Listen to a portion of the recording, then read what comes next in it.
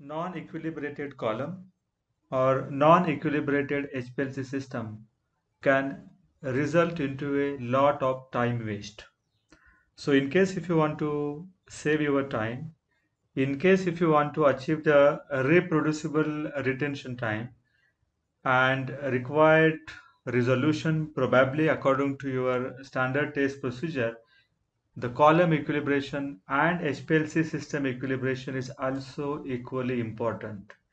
It is not only important to prepare your mobile phase with lot of precautions, but you must also understand how one can equilibrate your column plus HPLC system. So as a part of this video, we will try to understand, how one can equilibrate the HPLC system plus the HPLC column so that you will not end up getting the lot of retention time variation or peak distortion or the poor resolution. So let us begin with this video now. We will start our discussion with equilibration of the column for reverse phase mode or even for the normal phase mode. So the procedure remains one and the same, whether you are using the column in reverse phase mode or in normal phase mode. So first, in case your mobile phase contain the additives or the buffer. So if you are using, the first point is what? If the mobile phase does not contain the buffer or the additives. Additives may be like triethylamine as an additive, or TFA can be used as an additive. The buffer may be what? The sodium phosphate can be the buffer. So in case if there are no such buffer or additive, now this point can be used for the column equilibration. So equilibrate the column with mobile phase for 30 minutes. I'm assuming that this is not the new column, isn't it? In case if it is a new column, then first you need to run the column in the shipping solvent, and the shipping solvent can be the mobile phase probably used during the analysis for during the column evaluation or the column qualification by the manufacturer. So understand that what is the shipping solvent, and you need to run the column by using the shipping solvent at least for 1 hour with the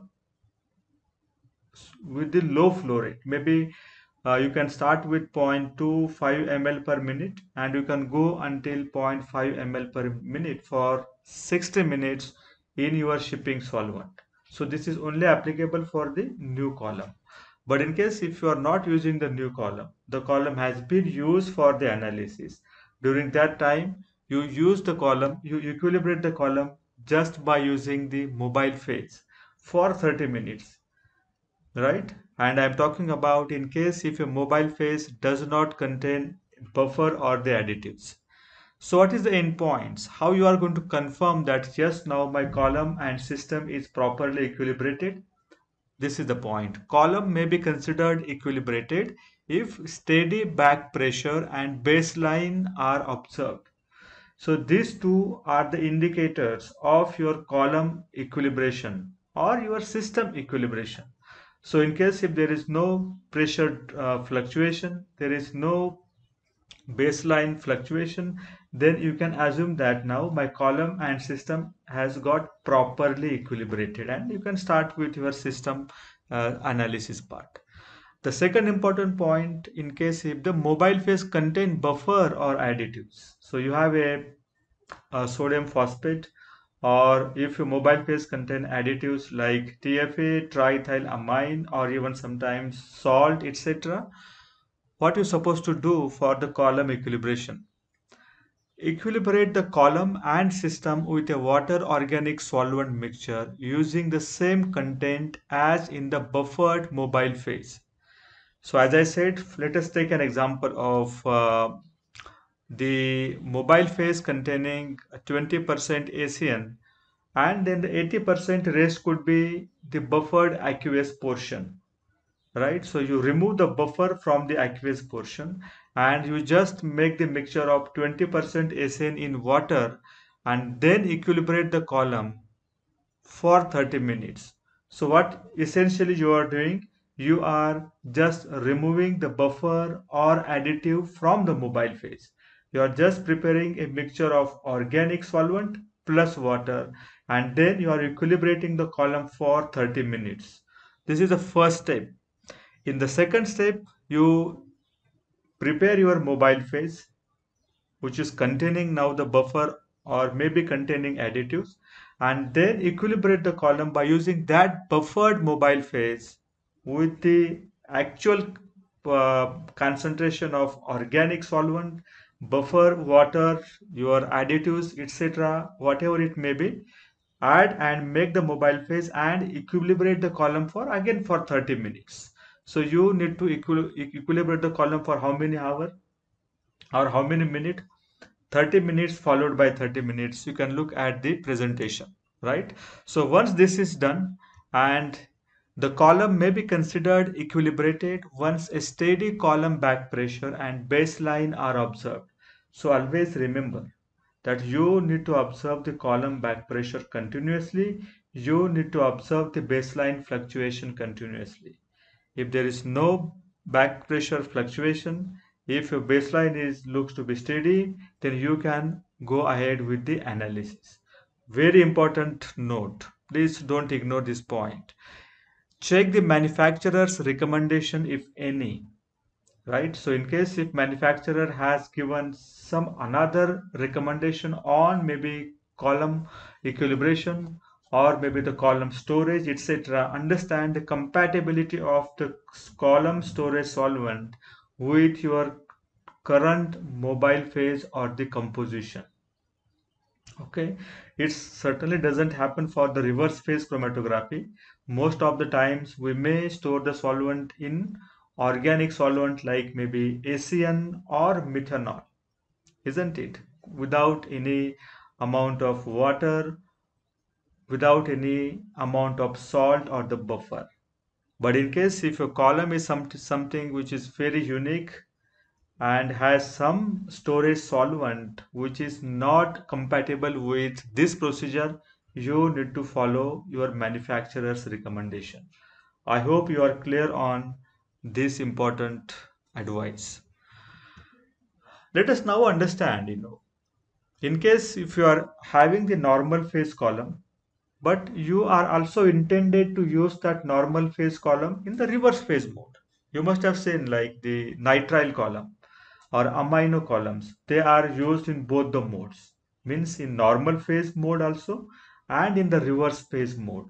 So in case if you have such column in the hand, how you are going to determine the equilibration procedure, how you are going to determine the column equilibration steps. So as I said that the few normal phase columns can be used for both normal phase and the reverse phase separation, isn't it? So these columns are originally shipped in non-aqueous solvent, maybe in the hexane or IPA, methanol, etc., and are ready to use for the normal phase condition, right? They are preferably shipped with the intention that the column will be used for the normal phase mode. But sometimes that may not be the situation. So if you intend to use the column for a reverse phase separation, you will require to condition the column with the procedure described in the next few slides. So please look into the slides very carefully. Flush the column and system with isopropyl alcohol. IPA stands for the isopropyl alcohol at maybe 0.5 ml per minute, let us say for 60 minutes. So what is the intention behind using the IPA? See, the IPA is the intermediary solvent. That means it has the intermediate polarity and it can get miscible with highly non-porous solvent like hexane, dichloromethane, as well as the polar solvent like methanol and acetonitrile. So in case if your column has been shipped in hexane, or suppose if your last analysis you have conducted in the normal phase mode and you have stored the column in the hexane. So if you immediately start running column into the reverse phase mode, which is containing methanol and water, will there be a miscibility of your methanol water with the hexane? Certainly not. And you can unnecessarily complicate the situation inside the column. So to avoid this immiscibility of the reverse phase solvent with the normal phase solvent, you first equilibrate the column, flush the column with the isopropyl alcohol, because the moment your column has been flushed with the isopropyl alcohol, whatever may be the hexane or dichloromethane present into a column will just carried out of the column, isn't it? And now your mobile phase containing, let us say, methanol. So does methanol has a miscibility with the IPA now? Certainly yes. So the first step is what? You need to replace the non-polar solvent, which may be the shipping solvent inside the column, by the intermediary solvent like isopropyl alcohol. If the mobile phase contains buffers or additives, equilibrate the column and system with a water organic solvent mixture using the same content as in the buffered mobile phase. So you're not going to use this buffer or additives during the second step. You just remove that buffer and additives from the rest of the mobile phase, but retain the composition of the organic solvent and the aqueous part similarly. I hope you understand from our previous slide.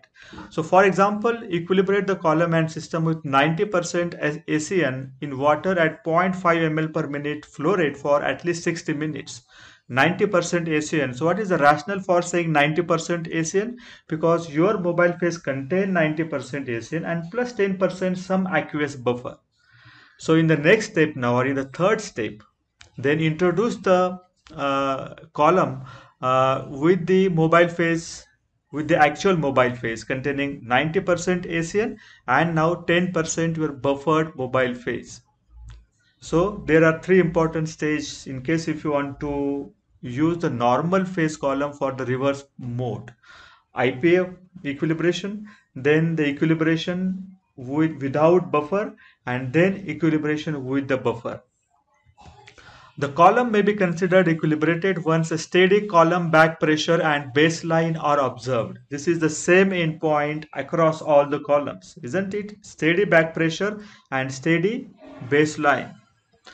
Important note, as I said in the last slides, also check the manufacturer's recommendation, if any, for the column storage or for the column equilibration. Thank you so much.